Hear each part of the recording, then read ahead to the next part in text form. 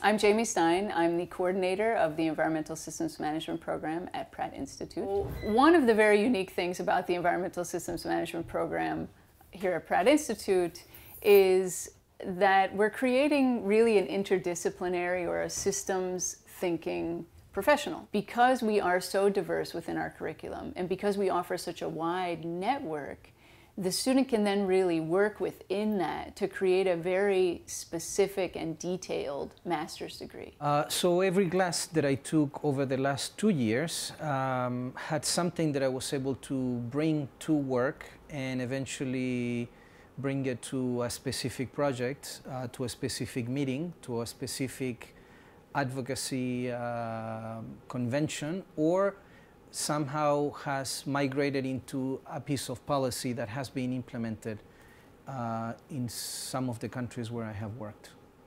One of the things that is really great about the program is having real professionals in the classroom who are, we go 9 to 5 through our workday, and then we're here applying that, applying the things we learned during the evening to our work during the day. I think that the Pratt student body is unique because they really represent a wide range of professions, both in terms of the interests that they're coming to the table with and the backgrounds that they already have. And because sustainability is such an integrated systems-based analysis or sort of systems-based study, when you're looking at it through multiple lenses, it really helps to understand the effects and the causes behind those different issues. The diversity of the student body really enriches the academic experience here at Pratt from a variety of perspectives. First, the different disciplines that our students come from gives you a interdisciplinary or transdisciplinary way at looking at various different issues. So you don't look at it from purely your own set of givens, but you begin to understand how a particular issue or a particular problem or a particular opportunity can be worked to benefit the society as a whole.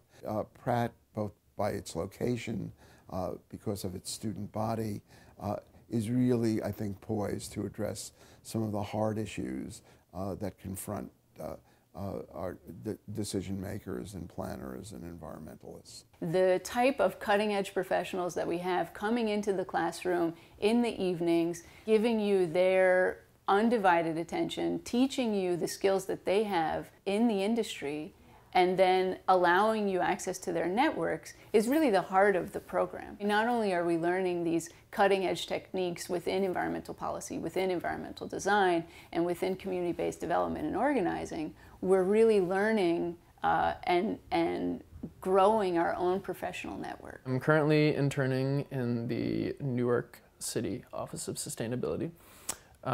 The director of which is Chelsea Albuquerque, who's a Pratt professor. This was kind of a perfect opportunity for me because I'm interested in policy, and this covers a whole broad variety of sustainability initiatives that are being worked on in Newark. This program can really introduce you to all of the sustainability issues specific to New York City. It can be applied to other urban areas, but it's very urban and it's very New York based. One of the things that I most appreciated about the professors was that they're really involved in a lot of the current initiatives that are going on in New York City, such as the Green Codes Task Force, and active in their professions in design and construction and policy.